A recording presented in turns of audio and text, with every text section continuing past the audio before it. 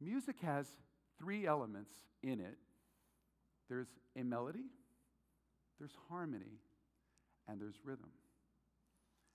And the melody predominantly is leading.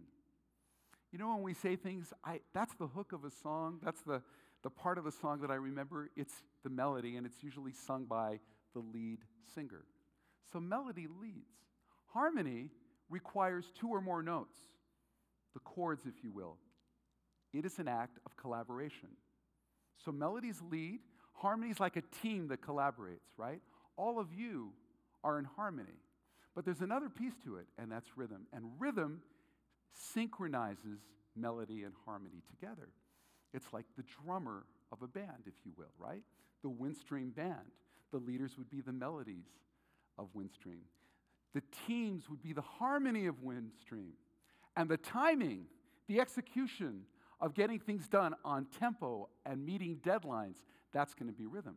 And when melody, harmony, and rhythm all work together, something magical happens. They work together so that each of you can lead your team and become the conductor to orchestrate what I like to call a life in tune and a business in tune.